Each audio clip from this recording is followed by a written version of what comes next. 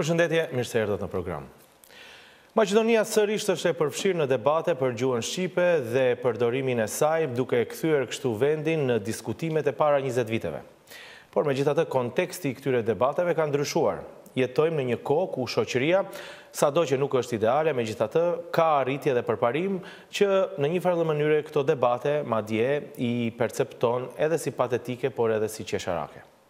Gjuha shqipe do të formalizohet ose jo si gjuhë zyrtare, nuk e ndryshon faktin se ajo është prezente dhe realiteti i Maqedonisë. Aq sa për plot individ të suksesshëm, këtë diskutim tashmë e shohin edhe si trivial. Dhe disi të tillë janë edhe të ftuarit e mi sot, jashtë politikës, por që me punën e tyre kanë tejkaluar këtë provincializëm që për zhgënjimin e shumë vetëve vjen edhe nga pjesët liberale të shoqërisë maqedonase. Dhe me gjuhën, ose edhe përtej saj, ata bëjnë sukseset e konsiderueshme. Në fakt, të gjithë ata zotrojnë më shumë gjuhë, njëri prej tyre, edhe gjuhë teknologjike që si din shumë vetë.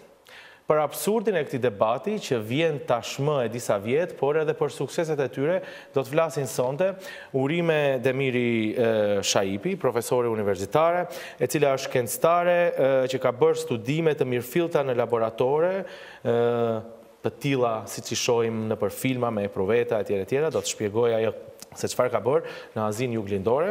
I ftuar tjetër është Qendrim Riani, regjisor prej disa kohësh, në fakt çdo shfaqje e tij nuk ka kaluar pa çmim në festivale të ndryshme këtu në Maqedoni, në Kosovë dhe Maqedoni. Dhe i ftuar i tretë është Krenar Muedini, ekspert i informatikës i shkolluar në fakt në disa shkolla prestigjioze në Europë, por sot nga Shkupi punon për shembull për Mercedesin apo dhe për kompani të tjera ndërkombëtare. Mirëmbrëma të gjithëve dhe mirë se erdhët në program. Më duhet të them një gjë që kur ju ftova në program të gjithë ishit disi në siklet, edhe të gjithë thatë, po pse duhet të diskutojmë ne këto gjëra apo jo? Dhe pikërisht kjo është arsyeja që dua të diskutojmë sonte, duke vënë në fokus pikërisht këtë moment që ndoshta këto debate janë të tejkaluara për një pjesë të shoqërisë, por fatkeqësisht politika nuk po i kupton. Ndërkohë dua të paralajmëroj se gjatë programit ekskluzivisht do të publikojmë edhe të dhënat se si perceptohet debati për ligjin për gjuhët, i pari sondazh për këtë çështje, i cili është bërë nga Instituti për Demokraci, por atë do ta ndiqni gjatë programit. Kështu që pas shkëputjes së parë, na ndiqni.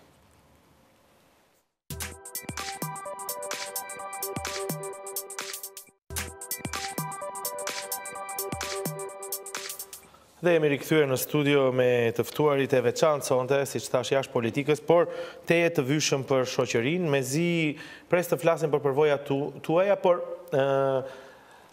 zakonisht ju vjen keq që nuk vjeni ju në fokus, por vazhdimisht është politika edhe me debate siç thash që disi do të duheshin të ishin tejkaluara.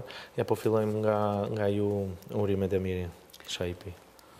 Falënderit Nazim për ftesën njësh.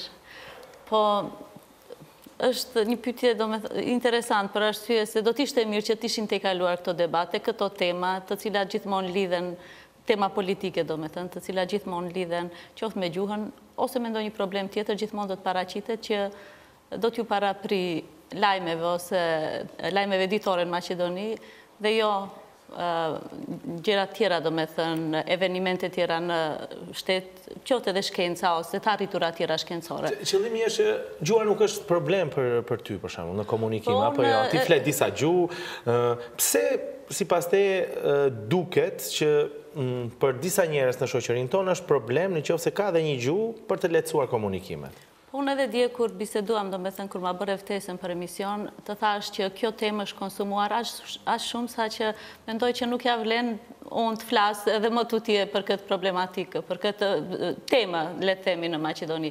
Edhe në fillim, si që e theksove, këto janë temat cilat po debatojnë tash 20-30 vjet më herët në Maqedoni. Jemi lodhur? Po, nga pikrisht, kjo shumë mirë e thatë, kjo lodhje është edhe ajo që na ka bërë ne në një farë mënyrë të menaxhojmë punën tonë, mënyrën e të vepruarit tonë, të fokusojmë energjitë tona aty ku kemi pas dëshirë ëndra gjithmonë në jetë, dhe t'i lëm këto temat ditore, politika ditore, jo pse nuk na pengojnë edhe nuk janë të rëndësishme. Mirë po, duke fokusuar energjitë tona, ne në një farë mënyrë japim kontributin ton në zhvillimin e shoqërisë aty ku duhet gjithë ta japin në fund të fundit. Të punojnë, studiojnë edhe të kontribojnë për vendin. Do të bëj një prezantim pas pak se çfarë në fakt keni bërë edhe prandaj jeni dhe këtu, po ja qëndrimi i dyti. Komunikon qëndrim Riani shpesh me publikun me gjuhën artistike. Përsëri e njëjta pyetje. A duket qesharake të vi një njeri në shekullin 21 të thotë, dëgjoj, mos të përdorim një gjuhë tani se nuk e di.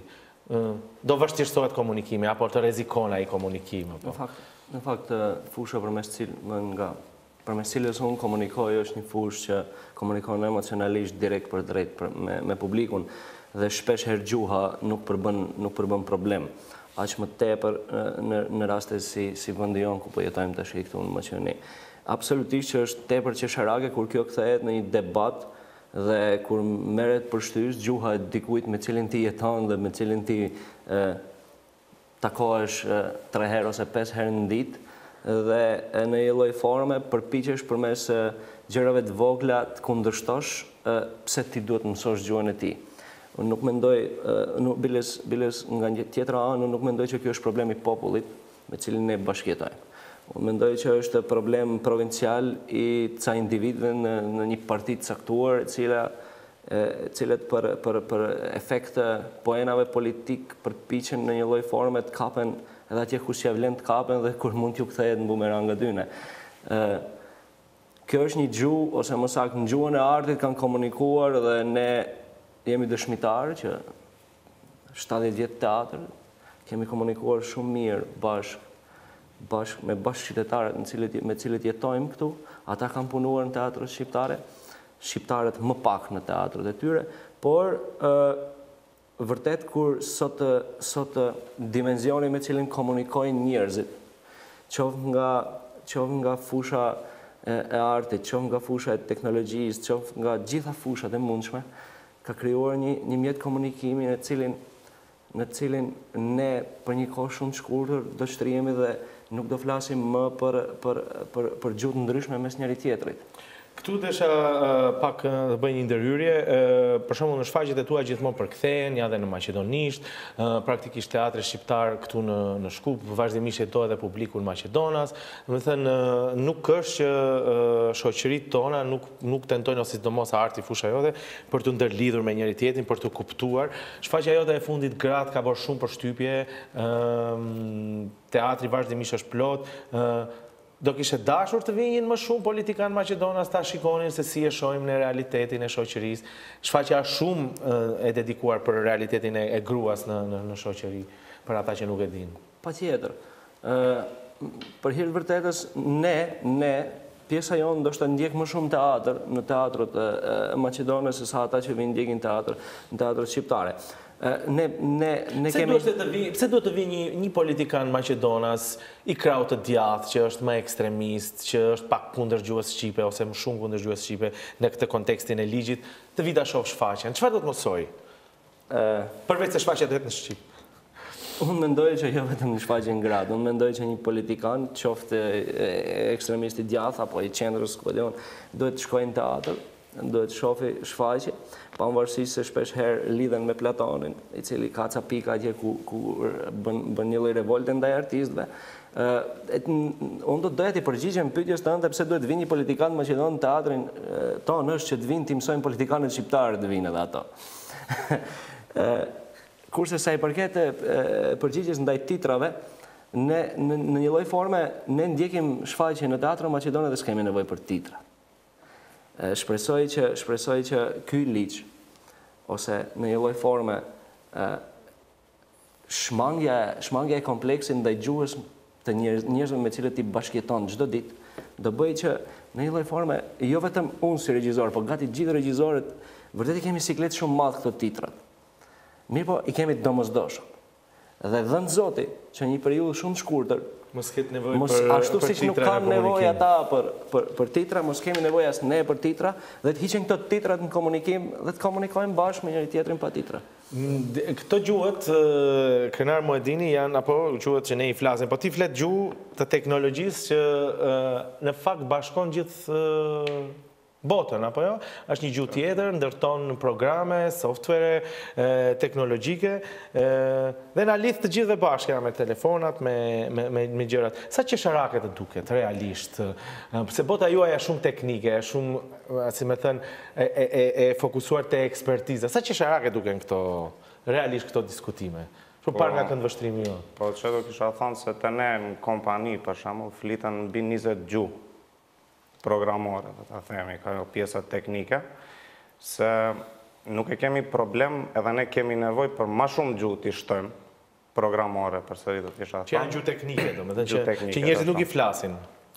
Po nga ana tjetër, gjuha në komunikim të përditshëm me kolegët, ne kemi gjuhën angleze, me cilët komunikojmë, se ne si kompani punojmë me kompani të jashtme në Kanat, në Gjermani, në Zvicër e tjerë, edhe me kompani shumë të renomuar atje, NASCAR, AMG, Mercedesit në Gjermani, edhe nuk e kemi problem komunikimin me ta se e bëjmë në anglisht, në gjuhën cilën kuptohemi bashkërisht.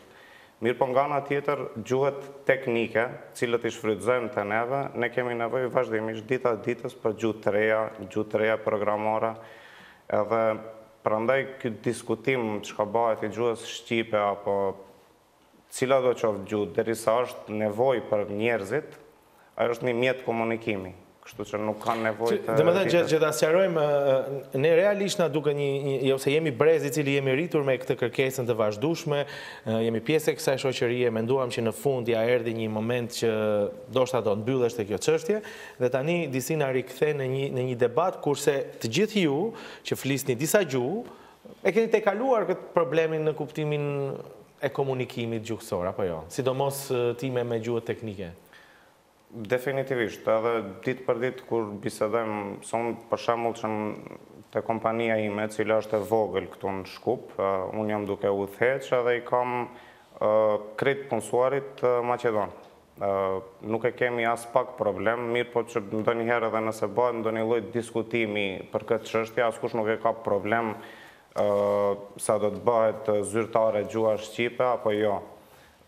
Pasi që e kanë tejkaluar kompleks i cili momentalisht është vetëm i politizuar për pojena politikë si tha edhe qëndrimi pak më parë, se po unë edhe mendoj edhe atë pjesën tjetër që edhe kjo partia e cila është duke bë problem në parlament, nëse ishte në qeveri, besoj se ajo do t'ishte ajo që do ta kishte propozuar të njëjtën gjë, edhe tjetra parti do t'ishte ajo që do ta kundërshtonte vetëm për t'i zgjatë. Du t'i shpjegoj publikut pra pse ti si vendosa t'ju ftoj edhe pse jeni, domethënë, kontribues të kësaj shoqërie me gjithë gjuhët që i flisni edhe sa lehtësuese është kur ke një gjuhë në komunikim.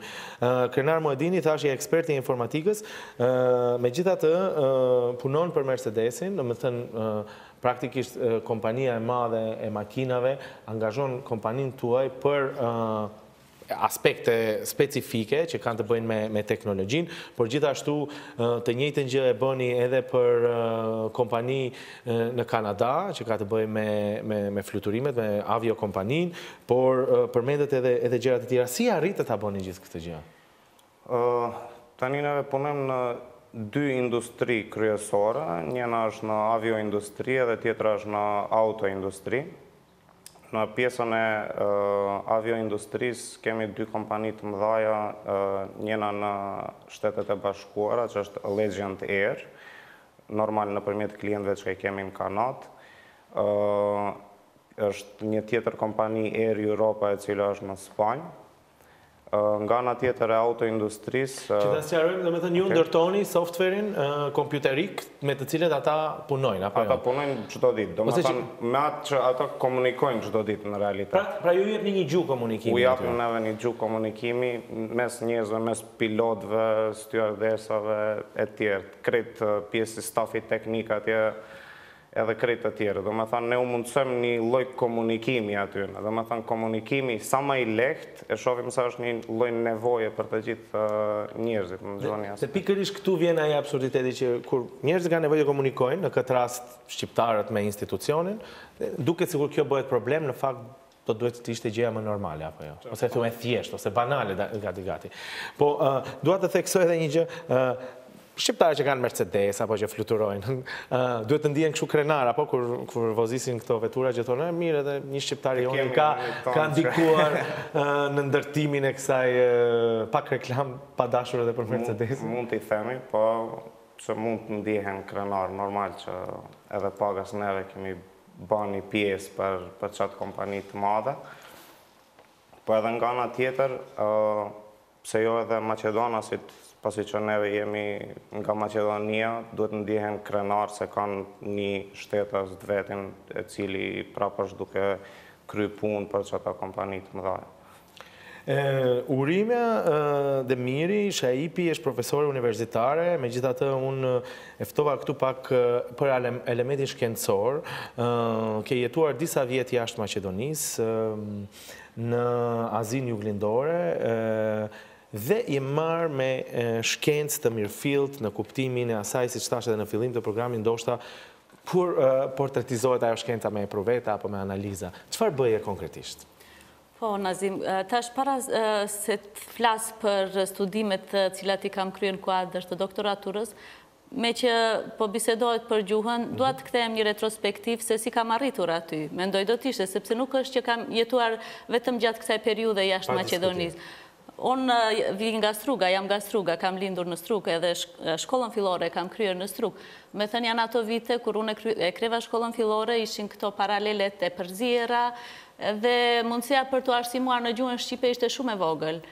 Jo vetëm që ishin këto paralelet e përzjera, por edhe këto drejtimet e orientuara, 2 vite bëshin gjuhën shqipe, 2 vite duheshte të vazhdoar në maqedonisht, sido që tjetë rrethanat ishin të atilla, unë shkollën e mesme vazhdova në Prishtinë në atë kohë, sepse kisha dëshirë edhe mendoja që duke mësuar në gjuhën amtare, do të mund të reflektoj më mirë edhe të kem suksese më të mëdhaja në të ardhmen time. Që është edhe realitet, kështu dhe ka ndodhur, sigurisht. Sidomos, unë mendoj që këtë sukses tash ja dedikoj pikrisht, sidomos kalimit nga shkolla fillore në atë mesëm është shumë i rëndësishëm, për arsye se ne paka shumë jemi një komunitet, jemi më mirë tash, për në të kaluarën, sidomos edhe nga nivelli arsimor, nuk është se kemi pasur mundësirat shumë ta qoftë ne ose prindërit tanë, do me thënë. Unë mund të them që jam ndoshta gjenerata e parë, që kam kry fakultet në familjen time të ngushtë. Kështu që nuk është që kemi pasur mundësirat të shumta. Kjo shkuarja ime në Prishtinë edhe atë që pata mundësi ta kryej shkollën e mesme atje në gjuhën shqipe, sigurisht ishte një pasaportë, le të them, që të regjistrohem në fakultetin e mjekësisë, që në kohën e Jugosllavisë ishte një konkurrencë tepër e madhe, do me thënë duhesh të jesh student tepër solid me gjithë pesa e kështu, do me thënë që të vazhdoj gjë që unë e arrita gjatë atyre 4 viteve. Vazhdova fakultetin e stomatologjisë në Prishtinë për 2 vite, filluan ato trazirat, luftra në Jugoslavi, le të them, po unë mbyllën universitetet në Kosovë, nga Prishtina unë vazhdova studimet në Sarajevo. Do me thënë, mbarova vitin e 2 në Prishtinë, po thuaj se kisha mbaruar, po me gjithat mbeti pa përfunduar. Vazhdova në Sarajevo dhe aty nga fillimi vitin e 2. Viti i 2 edhe aty filloi lufta nga prilli, do me thënë 1 muaj para se të mbaroj viti i 2, përsëri mbeti pa përfunduar viti i 2. Kështu që nga Sarajeva vazhdova, në fakt u regjistrova në fakultetin e Shkupit, ku përsëri do më ktheni në vitin e 2, gjë që s'ishte në rregull, sepse ne kishim 2 vite plus ne kishim një sistem të Jugosllavisë ku pak a shumë programi mësimor ishte i njëjtë. Kështu që unë nuk e pash të arsyeshme që të vazhdoj edhe 1 vjet të përsëris vitin e 2 dhe shkova në Tiranë atëherë, ku i mbarova edhe studime 3 vite, do me thënë bëra atje dhe u diplomova si stomatologe. Tash gjithë ky rrugtim për të diplomuar, do me thënë të marrë një diplom, nuk ishte i lehtë, se ishte edhe u bëhe dhe një anekdote që ku shkon t'i bëhet luftë, dhe e them këtë sepse, pse e them, sepse shumë nga moshatarët e mi mbetën rrugrave në atë kohë. Unë i përgas ati brezi, ne edhe njifemi, kështu që kemi ndjekur të njëjtën fat, por dua të të bëj një pyetje këtu. Kolegët e tu Maqedona sot, me të cilët i bashkëpunon, e din këtë historinë tonë, se sa kemi vuajtur ne për të ndjekur një shkollim, për sakrificën e prindëve tanë, që kanë bërë gjithë ato përpjekje që ti për shembull personalisht që ju të mbaroni shkollimin, domethënë nuk është gjë e vogël. Jo, nuk është as pak, për arsye se vetëm unë vetë i di vështirësitë të cilat i kam kaluar që të diplomoj njërë, por nuk mbaroj gjithë historia, dhe të vje dhe të pyetja jotë. Nuk mbaroj gjithë historia aty që unë u diplomova, por unë u diplomova erdha në Maqedoni si dentiste e diplomuar, ndoshta e para dentiste në struk, nga femër, le themi, në atë kohë. Më duket 5-6 vjetë me radhë ishte periuda kur Maqedonia nuk na pranonte diplomat, nuk na nostrifikonte. Me thënë unë që isha një student, një motivim të jashtëzakonshëm, entuziaste, do me thënë me notat shkëlqyshme, mbarova dhe studimet me mesatare po thuajse 10, vinë Maqedoni të shtroj profesionin tim dhe nuk më i peshte mundësia. Jo vetëm aq, po për shembull, ka shumë gjëja, po disa gjëja të vogla, në endin e punësimit kur është dashur paraqitem e pa punë, sigurisht, nuk më regjistronin si e pa punë me fakultet, sepse nuk e kisha nostrifikuar diplomën, por nuk më regjistronin as si me shkollë të mesme, sepse më thonin që ke bë fakultet, nuk mund të të regjistroj me shkollë të mesme, derisa do me thënë unë vetë, u ankova në instancat më të larta, edhe do me thënë e panë që nuk ishte arsyeshme, logjikshme, mos më regjistroj me shkollë. Do me thënë shumë vështirësi që i kemi kaluar ne, po që më kam bërë sigurisht më të fortë edhe më kanë hapur shumë dritare, shumë vizione. Për këtu doja të them, sot je një shkencëtare e mirëfillt, ata që të njohin e din këtë gjë, gjithmonë ke qenë studente e dalluar, do them, ose edhe në profesion, ndërkohë gjithë kjo gjëja, gjithë kjo periudhë që ke kaluar, ta ka privu ty dhe shoqërisë dhe ne të gjithëve bashkë që të shfrytëzojmë për arritjet e tua. Të vjen keq për këtë? Nga një ranë më vjen keq për arsye se Maqedonia ka stagnuar në një situatë ku mbrapa, do me thënë, shkojmë 20-30 vjetë, kushtimisht le themi, nuk po lëviz përpara. Pikrisht për shkak të këtij mentaliteti dhe mos pasjes të një vizioni të qartë, ku don t'i shoh Maqedonia qytetarët e vet. Jo, qytetarët do me thënë t'i ndaj në grupe etnike, po qytetarët e shtetit e Maqedonisë. Do me thënë, duke pas gjithmonë këto politika të cilat janë munduar që ne të na kufizojnë në një farë mënyre që të integrohemi në shtet, këto kanë ndikuar negativisht në zhvillimin e Maqedonisë si shtet. Zhvillimin ekonomik, le themi në këtë.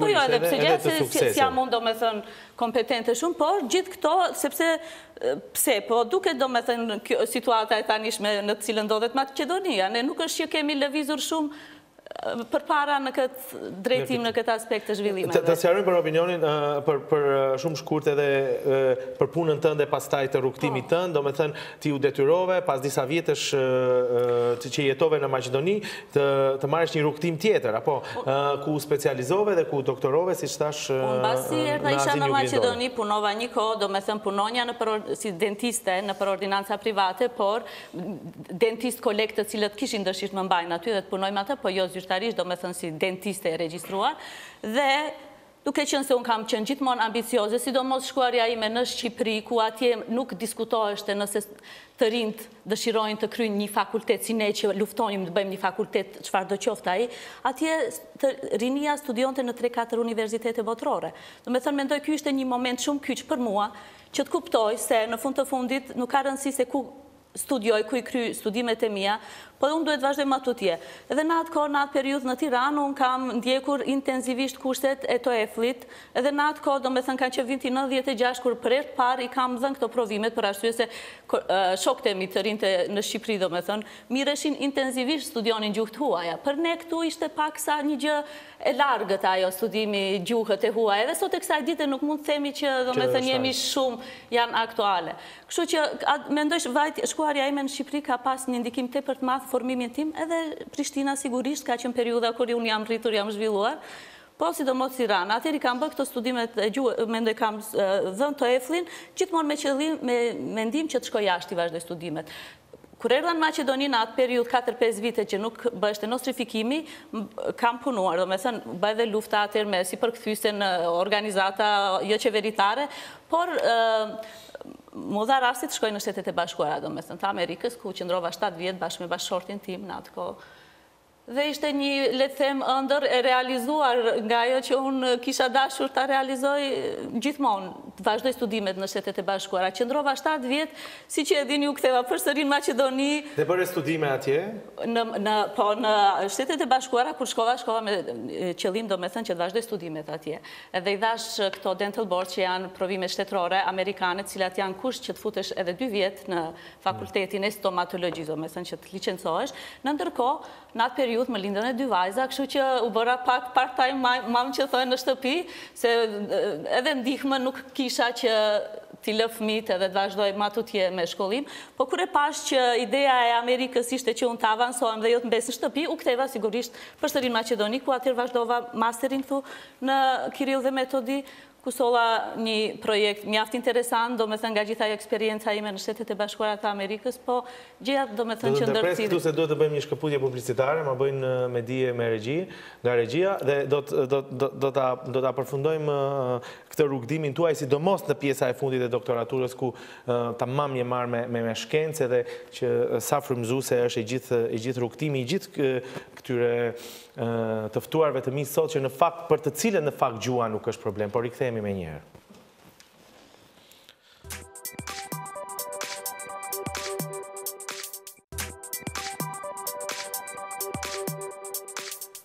Jemi rikthyer në studio dhe do të vazhdojmë aty ku e lam me urimet e mire Shaibin.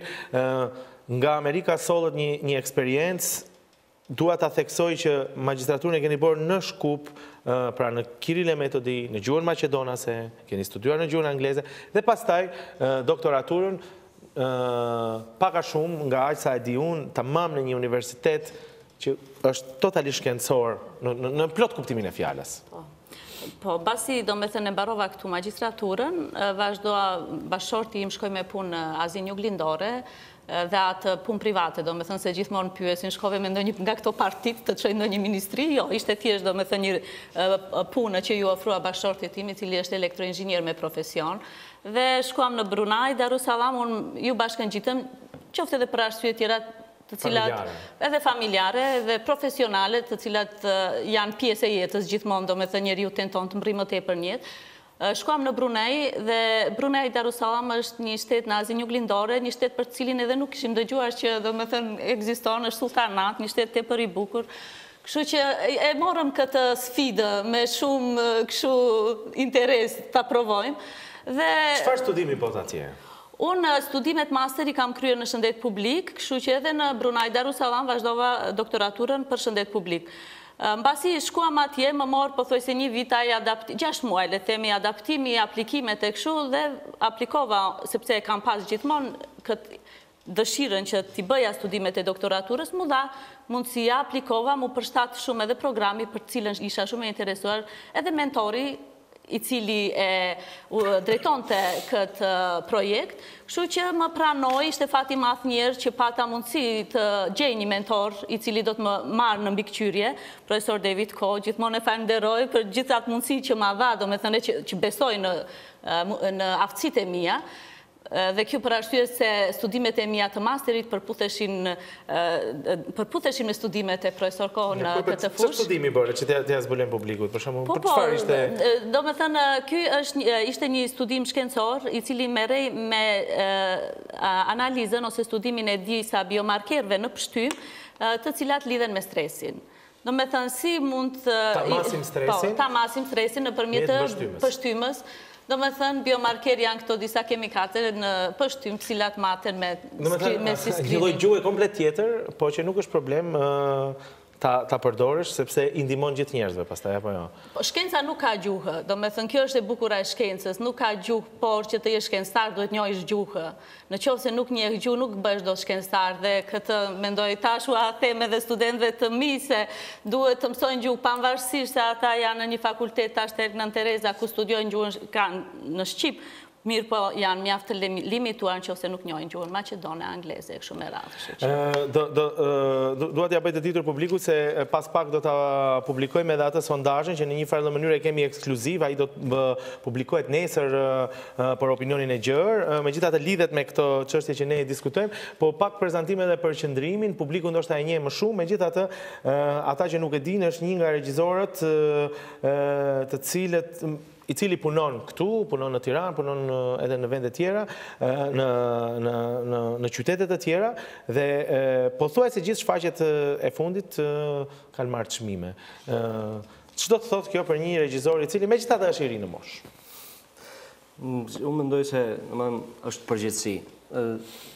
Pas çdo shfaqje dhe pas çdo festivali, pas çdo çmimi, brenga më e madhe imja ka qenë përgjithësia përpara që më kam vënë përgjithësia përballë publikut i cili më ka dhënë një çmim, ose përballë jurisë i cili më ka dhënë një çmim. A do arrijë unë me shfaqjen e radhës të jem në të njëjtin nivel dhe a do arrijë unë me punën e radhës të tejkaloj punën paraprake. Dhe kjo është një përshkallëzim i përgjithësisë. Të paktën kështu jam përpjekur unë t'i marrë. Po studimet i ke bërë në gjuhën shqipe, që ta theksojmë se sa e rëndësishme është në një farë mënyrë përdorimi i gjuhës në komunikime të përditshme, sepse ashtu bëhemi më të mirë, bëhemi më të zoti, kuptojmë gjërat më mirë, dhe jepni mësim në Universitetin edhe të Tiranës her pas here, apo jo? Edhe të Tovës, po. Edhe të Tovës. Ajo çka do doja të ndërlidhem është shpesh herë peripecit dhe mospranimi i atyre që ne i kemi patur si vlerë na kanë bërë të bëhemi më të mirë. Marr shkas nga biografia. Ne në fundit jemi mësuar të mos pranohemi. Jemi mësuar mos na pranohen diplomat, jemi bërë me diploma më të suksesshme. Jemi mësuar mos na pranohen shumë gjëra tjera dhe ne nga përpjekja për të na u pranuar këto jemi bërë akoma më të mirë. Pra, nga mos pranimi gjysmën e Ballkanit e ka shetitur për të marrë një diplomë. Dhe në një lloj forme, po ta marrim nga kompleksi. Jo dhe jo diplom koti, se edhe kjo duhet theksuar. Sukseset tuaja, sidomos në kontekst ndërkombëtar, këtë tregon që nuk janë dijeni vetëm një letër, apo një diplom vetëm sa për një letër. Absolutisht. Jo, çështja është kjo. Çështja është se në një lloj forme në kompleksin shoqëror po ta marrim dhe ta analizojmë, shpesh herë kuptojmë që ne nuk i pranojmë, ose ato që nuk pranojnë vlerën e tjetrit do të thotë se ka problem me vlerën e vete. Dhe në një lloj forme mendimi im është që të mos i pranosh gjuhën tjetrit, kjo do të thotë që ke problem me gjuhën tënde. Dhe ose në një lloj forme, prandaj po e lidh prapë me artin, prandaj po e lidh prapë me teatrin. Në një lloj forme, ne kemi 70 vjet që pranojmë kulturën e bashkëqytetarëve tanë të na bëjnë regji, kulturën e bashkëqytetarëve tanë të bëjnë punë. Unë jam një ndër bashkëpunëtorët me bashkëqytetarët mi të përkatësisë maqedone, me cilët kam punuar në shfaqjet e mia, cilët i kam thirrur. Dhe nuk e ke pas problem të komunikosh. Po të bëjmë një lloj analize të tillë ne. Hajde bëjmë një analizë sa artistë shqiptar punojnë në institucione, ose sa artistë shqiptar janë ftuar punojnë në institucione bashkëqytetarëve tanë maqedon. Kjo do të thotë, a nuk pranohet vlera atyre? A kanë problem për të na pranuar vlerat neve? Shumë shkurt para se ta japim këtë anketën ose mirë thash këtë sondazhin. Keni marrë gjithë këto shfaqje, në fakt keni bërë gjithë këto shfaqje, keni marrë gjithë këto çmime dhe nuk jeni ftuar nga teatri maqedon të bëni një regji. Jo. Dhe besoj që nuk janë ftuar edhe shumë regjisorë tjerë që janë shumë më të suksesshëm se sa unë, dhe që janë në vendet botës duke bërë regji, dhe nuk janë ftuar. Dhe kjo do të thotë, ajo çka do të doja ta përmbyll përpara se sa të futesh me sondazhin, Nazim. Çështja është kjo. Shohim edhe kontekstin tjetër. Mbase për poena politik edhe partitë tona shqiptare kanë nevojë të plasojnë për të tërhequr vëmendje peripecit që po heqin për të bërë diçka. Dhe edhe ndoshta edhe këtyre tanëve ju konvenon mënyra se si trajtohet nga palë tjetër çështjet tona për të na mbajtur peng shoqëni dhe për të na lidhur rreth një konteksti me 35.000 amandamente, letra koti. Dhe ne mos flasim për këtë që sapo foli zonja, apo për atë që sapo foli djali në kontekstin e arritjeve. Pra, ne një lloj forme tërheqim vëmendje përmes në thojza çështjeve kaq banale dhe që na trajtohen me ditë tëra në media dhe në parlament, dhe ne harrojmë që në këtë vend ka njerëz cilët bëjnë hapa shumë më të mëdhaja si individ, se sa që bëjnë hapa si grupe parlamentare partit tonë. Pikërisht, ky emision këtë qëllim kishte për të treguar opinionit të gjerë se në fakt nga lodhja e këtyre debateve dhe diskutimeve kjo çështje shikohet në këtë mënyrë siç e artikuloni ju, po jo që nuk është problem dhe nuk vlen që të zgjidhet, apo që mos japim edhe përshtypje tjetër, po ja çfarë percepcionesh kanë opinionet në Maqedoni, opinionin në Maqedoni rreth ligjit të fundit për gjuhë dhe lut regjin që të shfaq pamjen e parë. Ne sapo i kemi marrë këto materiale dhe janë në maqedonisht, unë do t'i përkthej. Në pyetjen e parë se a mendoni se ligji për përdorimin e gjuhëve do të përmisoj, si me thënë, marrëdhëniet ose bashkëjetesën në Maqedoni, përgjigjja është si vijon, 44% thonë se do të përmisoj, 51% thonë se nuk do të përmisoj, dhe ky është numri i përgjithshëm i qytetarëve.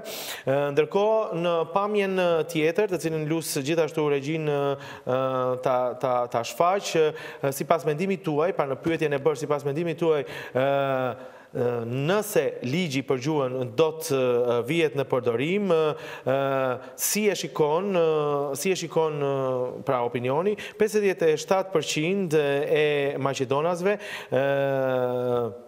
megjithatë thonë se do të përdorin gjuhën e përbashkët, pra mendojnë që do të përdorin një gjuhë e përbashkët, kurse 34% të qytetarëve thonë se çdo grup etnik do të përdorë gjuhën e vet. Pra kemi një të dhënë që na thotë se megjithatë shumica e njerëzve mendojnë që do të përdoren edhe gjuhët e tjerëve, nëse edhe unë gaboj në përkthime do të më falni, mendoj që në regji mund të shfaqen më qartë pamjet. Ndërkohë sa i përket grupeve etnike, dhe këtu është interesante dhe këtu pastaj mund ta edhe komentojmë bashkë, pra pyetja e bërë e njëjta se a mendoni se ligji për përdorimin e gjuhëve do të përmirësojë marrëdhëniet ose bashkëjetesën në Maqedoni, por e ndarë sipas etnive. Këtu mund të shohim që 81% të shqiptarëve mendojnë se ky ligj do të përmirësojë marrëdhëniet, ndërkohë 16% e shqiptarëve mendojnë se nuk do të përmirësojë dhe ana sjelltas 33% e maqedonasve mendojnë se nuk do të përmirësojë bashkëjetesën, ndërkohë 62% e maqedonasve mendojnë që nuk do të përmirësojë. Pra 33% mendojnë që do të përmirësojë dhe 62% nuk do të përmirësojë.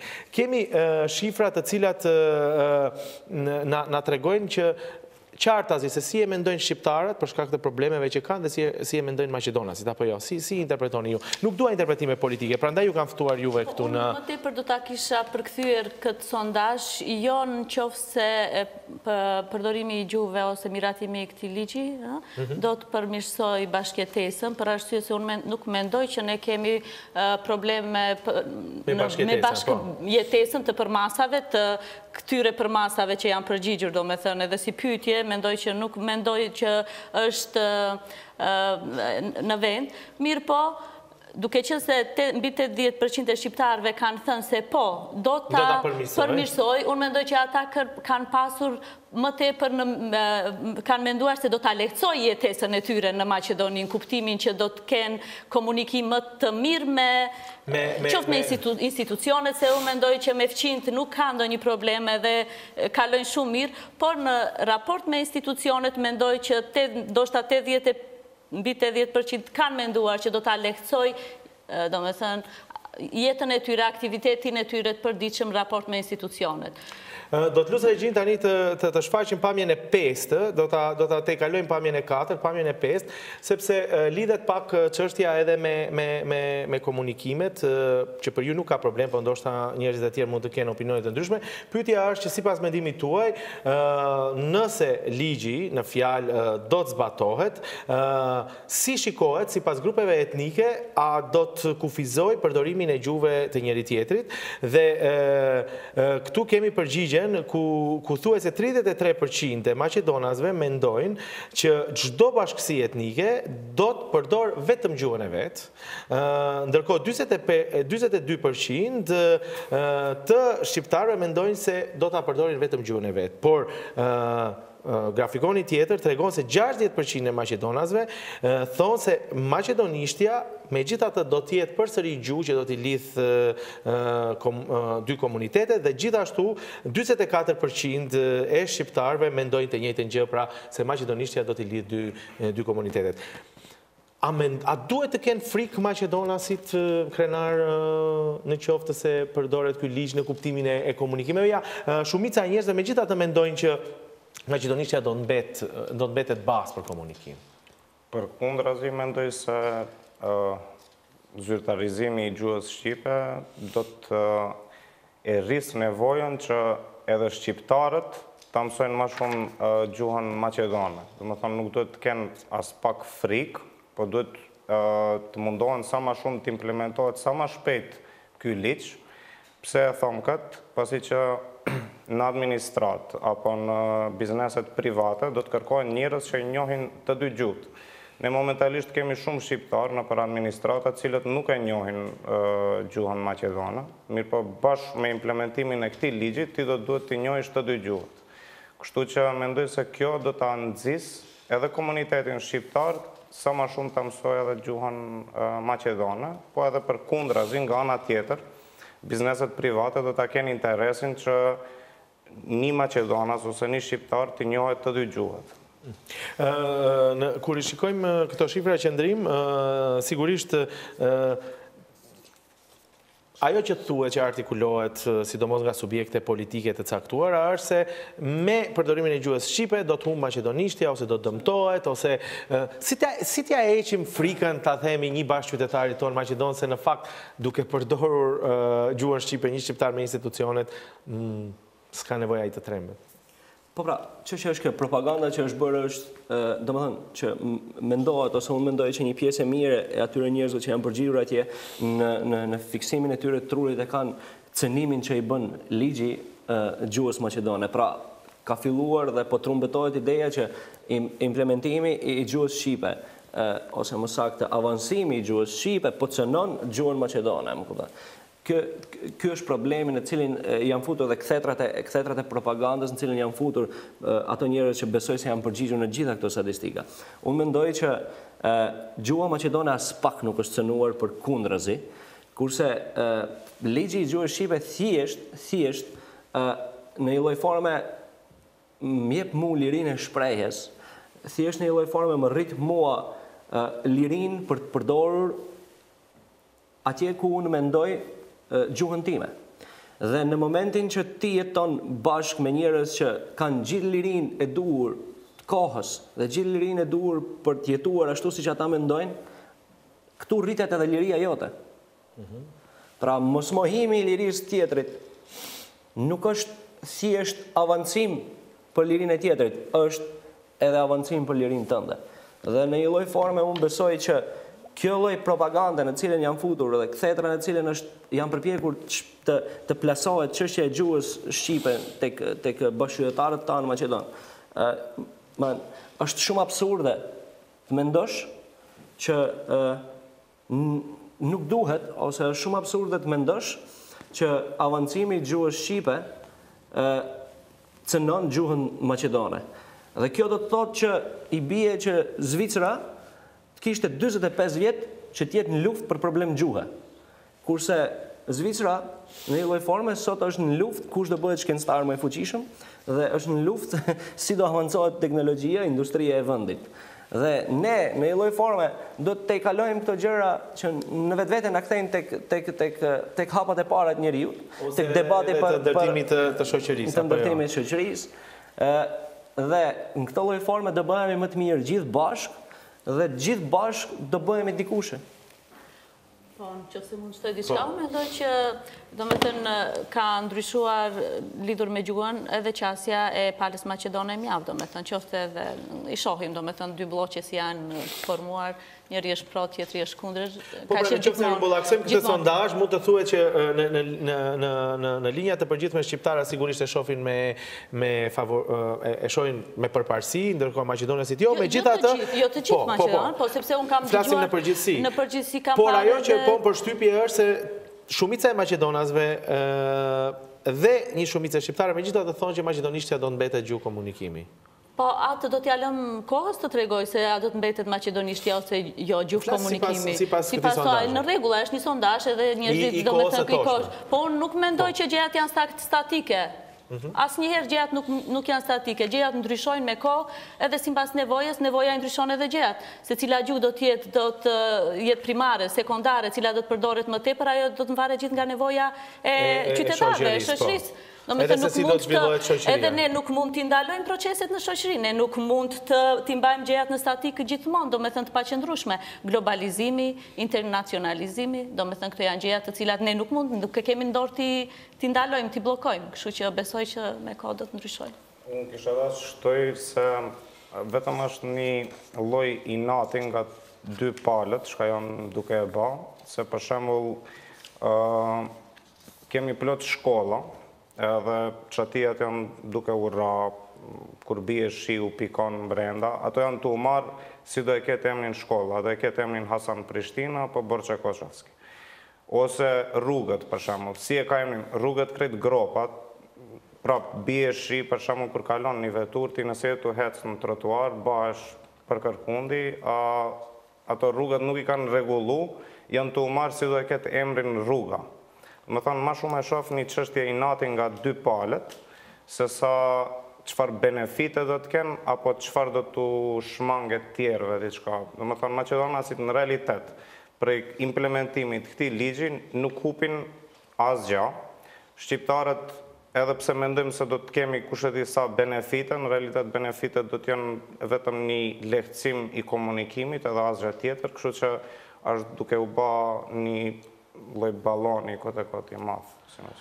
Do të rikthehemi në studio në pjesën e fundit të programit për të dhënë edhe dy pamje të tjera të sondazhit që kemi sot, që është pak më shumë i fokusuar se si e shohin votuesit sipas partive politike për pyetjet e njëjta për ligjin për gjuhët, dhe pastaj do të sigurisht edhe do të përmbyllim programin.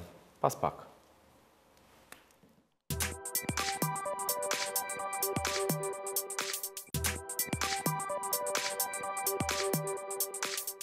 Dhe jemi rikthyer në studio me të ftuarit që janë teje të veçantë, jo shumë politik, megjithatë tema është e tillë, shumë e nxehtë për momentin. Këtu janë urime dhe Miri Shaipi, Qendrim Riani dhe Krenar Muadini, por do të shfaqim tani një pjesë tjetër të sondazhit, i cili plot, do dua ta theksoj edhe një herë, nga Instituti për Demokraci, do të publikohet nesër, por ne kemi mundësi ta shohim që sot, dhe në pyetjen e radhës se si e shohin përdorimin e ligjit të gjuhëve, por par nga këndvështrimi i votuesve sipas partive dhe sa do ndikoj në përmirësimin e marrëdhënieve apo bashkëjetesës në Republikën e Maqedonisë. Ajo që mund të vijë të reja është se 85% të votuesve të BDI-s dhe 75% të votuesve të BDI-s sipas zgjedhjeve të fundit besojnë se ligji në fakt do të përmirësoj marrëdhëniet apo bashkëjetesën mes qytetarëve, ndërkohë 55% të votuesve të LSDM-s e mendojnë të njëjtën gjë, kurse vetëm 18% të votuesve të VMRO dhe PMNS mendojnë se ky ligj në fakt do të ketë një lloj ndikimi pozitiv. Ndërkohë, për pyetjen tjetër, dhe lutem regjin të luajmë pamjen numër 8, për pyetjen se sipas mendimit tuaj se çfarë efekti do të ketë zbatimi i ligjit përsëri nga këndvështrimi i partive, 74% të votuesve të LSDM-s mendojnë se gjuha maqedonase përsëri do të përdoret si gjuhë e përbashkët, 47% të votuesve të BDI-s mendojnë të njëjtën gjë, se gjuha maqedonase do të përdoret si gjuhë e përbashkët, kurse 57% të votuesve të BES-s e mendojnë këtë gjë dhe 44% të votuesve të VMRO-s mendojnë se do të mbese gjuha maqedonase si gjuhë e përbashkët. Pra kjo është ndarje sipas subjekteve politike ose siç kanë votuar votuesit. Nuk dua t'ju fus në terma shumë politik, sepse nuk jeni shumë të tillë, megjithatë duket tendenca se cila parti çfarë qëndrimesh ka. Po pyetja në fund për të gjithë juve për mua është, a do të kaloj dot Maqedonia këtë ndarje, këto frikra, dhe të fokusohet në profesionalizëm atë që ju e bëni. A mendoni, a keni shpresa se do të arrihet kjo Murime, fillojmë prej teje duke marrë parasysh gjitha të kalvar të angazhimit të jetës tënde dhe me gjitha të ja arrite të bësh shkencë, si me thënë. Të realizoj gjitha të ndër. Pra do të theksoj, do me thënë, për të matur stresin nga mbështymba. Pastaj ndoshta të mbështym të gjithë. Nazim, kështu, do me thënë, duke ju referuar edhe eksperiencës tim personale, konkretisht, duke ju referuar edhe ligjit mbi arsimin në gjuhën shqipe, se kishim në një kohë gjatë një problem madh edhe me arsimin, ligjin mbi arsimin e, do me thënë, minoriteteve le themi. Kështu që u tekalua ajo periudhe vështirë, sot shqiptarët mësojnë në gjuhën shqipe, kanë shkollat e mesme, fakultetet në gjuhën shqipe, kanë mundësi tani, do me thënë, të studiojnë në cilën gjuhë kanë dëshirë, qoftë gjuhën maqedone, anglisht gjithashtu kanë mundësi. Unë mendoj që do të tekalohet edhe ky problem me gjuhën, uroj që të tekalohet sa më shpejt, në mënyrë që të ecim për para të gjithë si shtetë, do me thënë... Ti e profesore në universitet dhe me reagimin e parë negativ për këtë ligj për gjuhën, pavarësisht se mund të ketë aty nuanca të ndryshme që ndoshta edhe mund të përmirësohet ose duken të palogjikshme, ose më mirë të ndoshta shpreh një lloj vështirësie në realizim, por pavarësisht reagimin emocional e dhan profesorë universitare. Të vjen keq që profesorët universitarë nuk kanë mirë kuptim për një gjë të tillë? Do me thënë, nuk i ndjek gjithë lajmet, sigurisht se s'kam kohë të mirë më shumë të ndjek lajme, kështu, do me thënë të përditshme. Çdo ditë, po sigurisht, ato kryesore të ndjek i lexoj, edhe këto, do me thënë, profesorë universitar, disa intervista, disa deklarata që i kanë dhënë, i kam dëgjuar. Gjëja e parë që më ka bërë përshtypje, çfarë kam menduar në atë moment, nëse mund të më thënë kështu, ka qenë dy gjëja. E para, më ka ardhur shumë keq se këto persona janë pedagog universitar ku edukojnë të rinj, e cila janë ardhmja e Maqedonisë, janë edhe prindër, edukojnë fëmijë në familjet e tyre. Dhe këto fëmijë pikërisht janë ata fëmijë të cilët i dëgjojmë nga fëmijët tonë ti thërresin me emra, do me thënë që e mësuar tash në shkollë ose në vendet hapura. Edhe, do me thënë, këto fëmijë edukojnë nga këto prindër, do me thënë, këtë më ka ardhur keq për këtë. Që në një farë dhe mënyre nuk të jep shumë shpresë pasaj se gjëra do të përmirësohen. Jo, do të tekalojnë, sepse do të vike e dyta. Një profesoresha ime në UKIM, do me thënë, kër e bëja masterin, edhe kishim disa herë debate, grupi i studentëve me profesoren, edhe debate të nxehta për tema të shëndetit publik, qoftë sida, do me thënë tema që janë pak edhe tabute ne.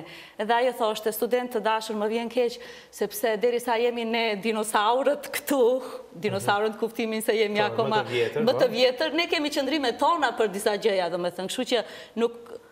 Këtë gjë mendoj edhe unë, do me thënë, këto do të vinë, do të ka edhe... Do të ndërrojnë brezit, do të ndërrojnë brezat, po uroj që mos të presim derisa të ndërrojnë brezat, po këto ndryshimet të vinë më shpejt, do me në mentalitet. Një lloj qëndrim Riani, mendon që mund të tekalohen, do me thënë, që në fillim të programit ju e shikoni këtë çështje paka shumë të lodhshme, si që thamë që na lodh, na ka lodhur, na demotivon disa herë, na habitemi si nuk kuptohet ende nevoja, po do të arri kjo shoqëri ta tekaloj këtë situatë? Unë mendoj që në momentin që në një lloj forme vetë shoqëria, vetë populli nuk i kushton në rëndësi përveç atyre që janë thjesht militant. Kjo është kuptuar veçmë që është një propagandë, është një luftë partijake më shumë se sa çështje problematike qytetarësh që jetojnë në këtë vend. Dhe unë mendoj që është shumë e tejkaluar, është thjesht çështje kohe, ashtu siç kanë qenë çështje kohe, shumë gjëra që neve nuk janë pranuar deri tani. Çështja, domethënë, dhe kjo nuk është e dhimbshme.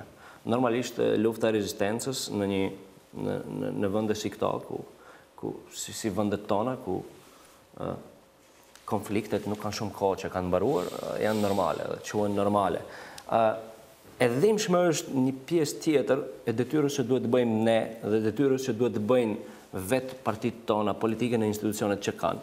Më thënë, përtej marrjes ka shumë me pjesën që nuk pranohet nga dikush tjetër, duhet në një lloj forme të shqetësimi im është sa ne po punojmë për ta ruajtur gjuhën tonë.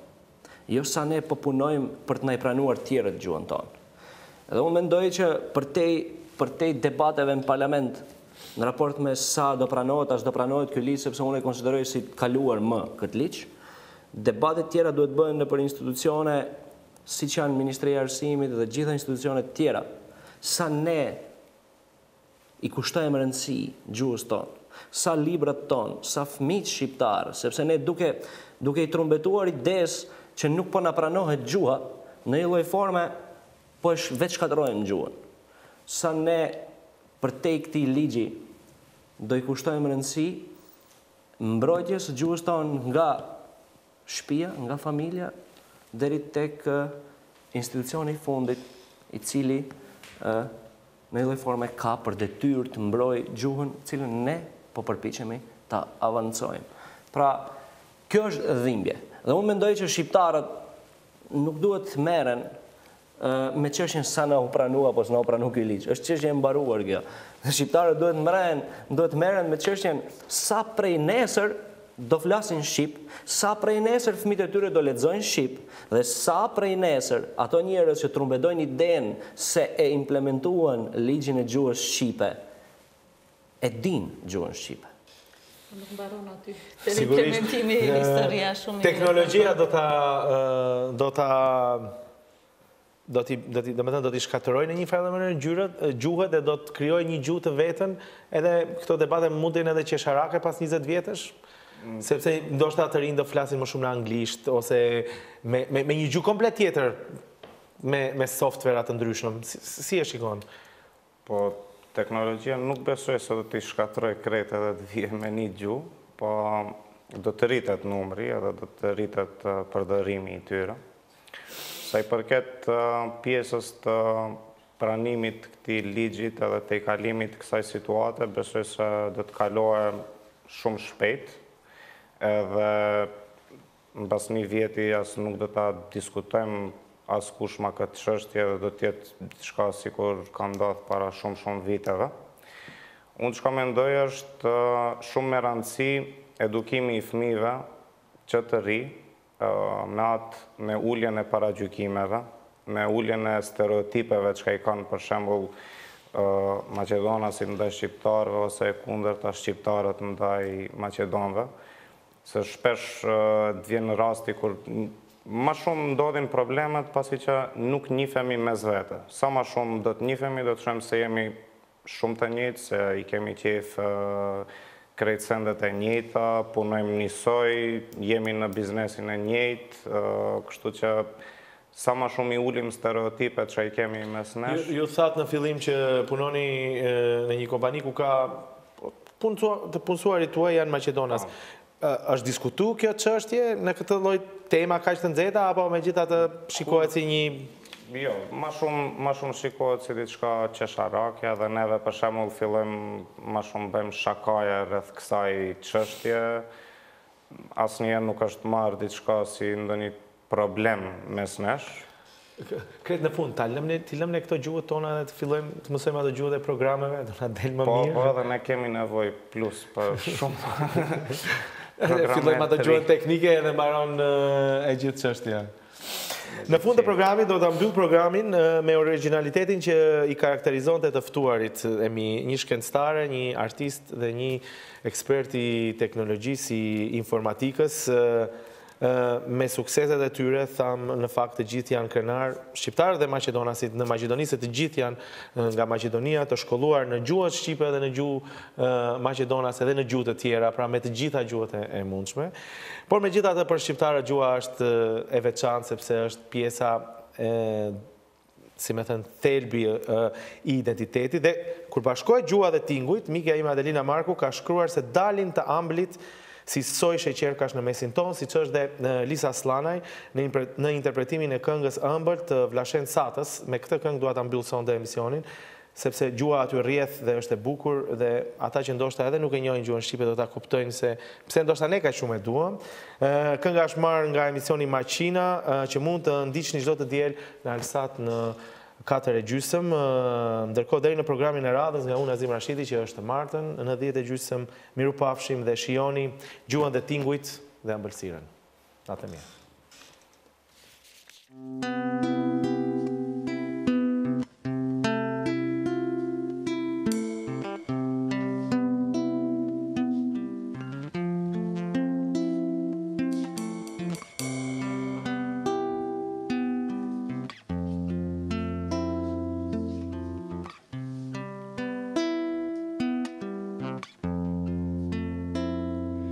Kisha e curgjallë në përkthesa humbur, hapin e ndalova.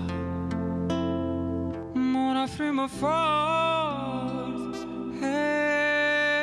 shtje më dëgjoj, e ula ti tregoja, nata krejt pushoj, fjalët më mungonin, nisa të këndoj, për këtë vajzë pot.